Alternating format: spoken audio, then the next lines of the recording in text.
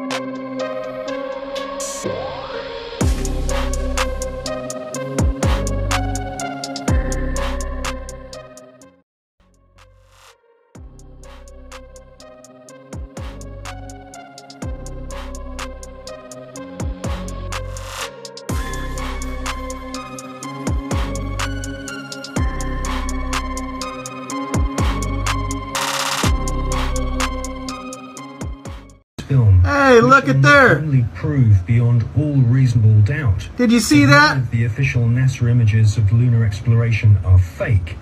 They chucked that thing out of a plane, dude, and said it came back from outer space. Look. In this film, we shall not only prove beyond all reasonable doubt. I've seen the International Space Station on YouTube and the astronauts floating about in it while they're orbiting the Earth at 17,000 miles per hour. You can't do that unless you're in outer space.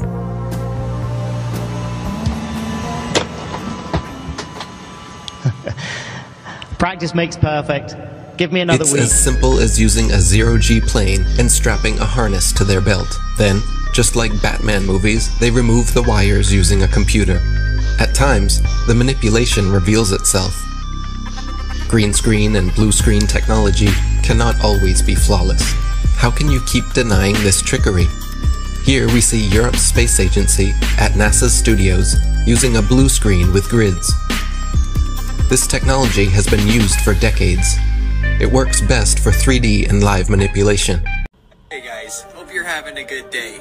Does anybody think it's weird that all of the astronauts that have been to the moon, all the dudes that have walked on the moon apparently, are Freemasons? Like, I was like, okay, like maybe one or two, like that's like still a little weird, but every single one?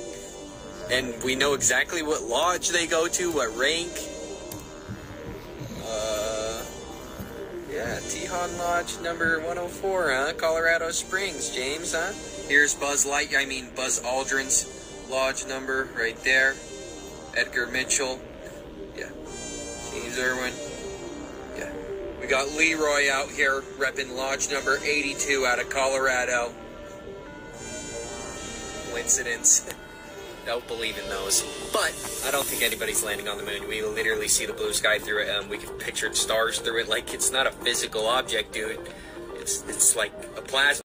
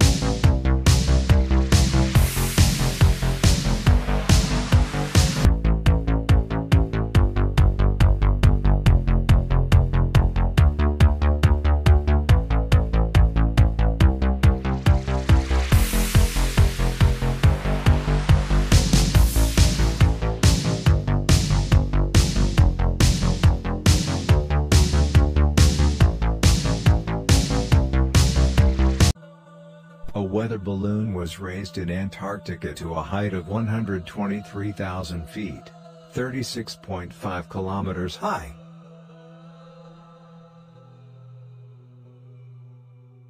Conventional passenger planes are not allowed to fly here as it is forbidden to fly over the area.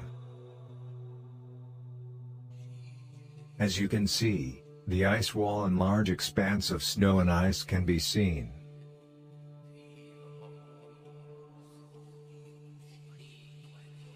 The Earth is flat and very large.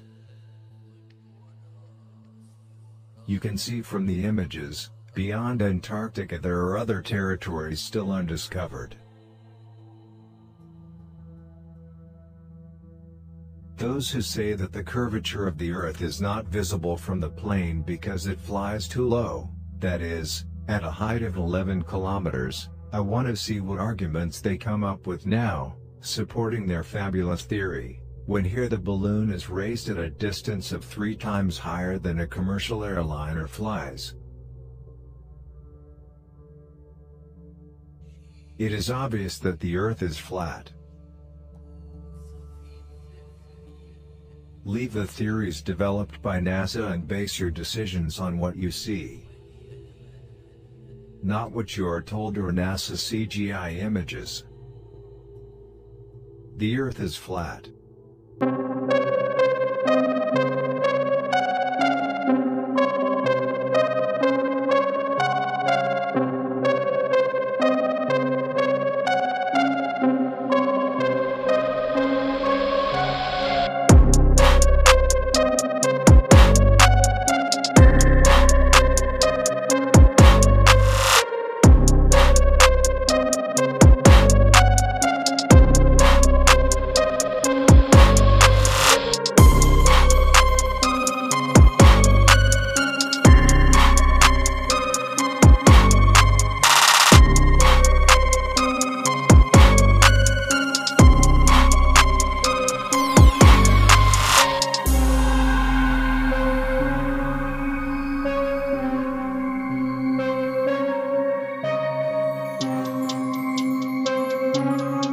Rocket. Thing about the path that the rocket follows. Instead of moving in a straight line, the rocket following a curved trajectory. This isn't a mistake, you will see the exact same thing in every other video of a rocket launch. Even so, it doesn't seem to make sense. Rockets are supposed to go into space, right? So wouldn't it make more sense if they went straight up in a line, rather than following a parabolic path? They'd reach space much faster that way, it would seem. There must be a reason, because rocket scientists tend to be pretty smart, so why do they not go straight up? Hello and welcome to Question Spot.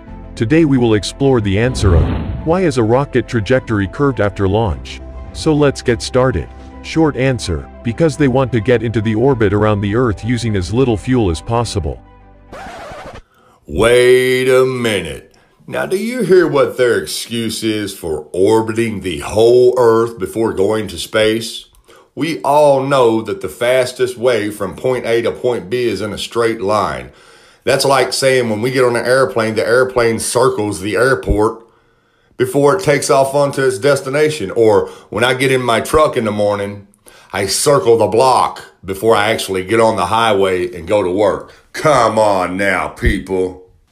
Do you even comprehend how ridiculous that sounds? Saving fuel. And I'll tell you what's even more ridiculous than that. You got these globetards that'll make these videos and put them on YouTube trying to explain that that's why the rockets curve on launch. Knowing good and well that they've never even seen a rocket in person or been beside a rocket or know anything about a rocket, but they'll go Google their information and then put out a little silly video like you see here, 15 minutes and 47 seconds long, trying to explain a lie that they've been lied to, and they have no clue what they're talking about. They're just giving you information that was handed down to them through a space agency. So anyways, I'm here to show you why rockets curve when they launch. Check it out. And so they send these rockets up, but they don't really go anywhere. Yeah, if you watch the trajectory, right. It's never straight. It's never straight. It's never straight. Where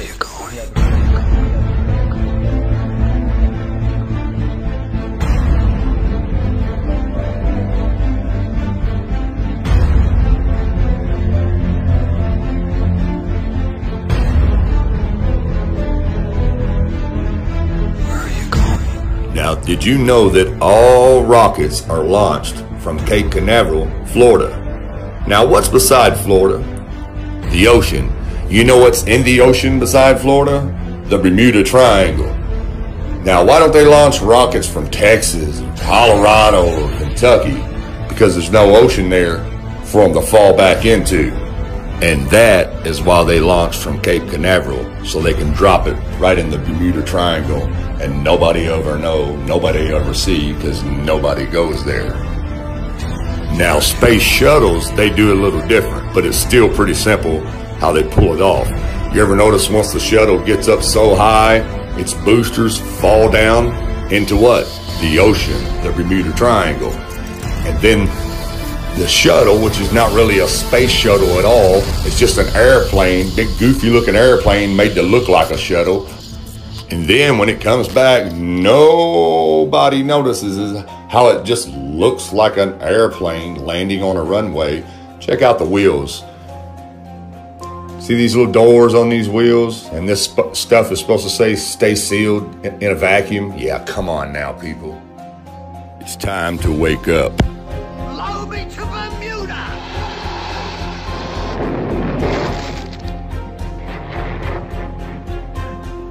Where did he go? To Bermuda, I suppose. So, as you can see, the eye is wise. He's trying to teach the child the truth. But the wizard, which is a devil, is trying to lie to him. And then what's he say? Fly me to Bermuda, and takes off like a rocket into the sky and curves off, just like you see real rockets do. And the reason they do, because there is no outer space. There's a firmament. There's nowhere to go. So it's just a little fireworks show to trick you and make you believe all this stuff. None of you have ever seen a rocket. You might have stood there in Florida and watched one go up in the air, but you've never seen one in space. Only on TV did you see one in space, not in real life with your own eyes. Wake up, people. Stop believing this bull crap. Those rockets go straight into that Bermuda Triangle. That's why they make up all these myths and don't want you around there. And they say all these ships are wrecked in there and all these planes have fell in there. Only thing that's fell in there is their rockets and their bull crap. Sorry to tell you. The only thing that's been to space is your imagination.